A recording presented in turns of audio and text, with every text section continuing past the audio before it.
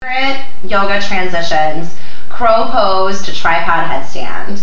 Crow pose is not my favorite arm balance, but I love this really fun and challenging transition. So here we go. You're gonna start by crouching down really low. The wrists are right underneath the shoulders and the palms are spread really, really wide. You wanna get your knees up on the backs of your shoulders or the backs of your arms as high as you can go. And then just pull one toe at a time in.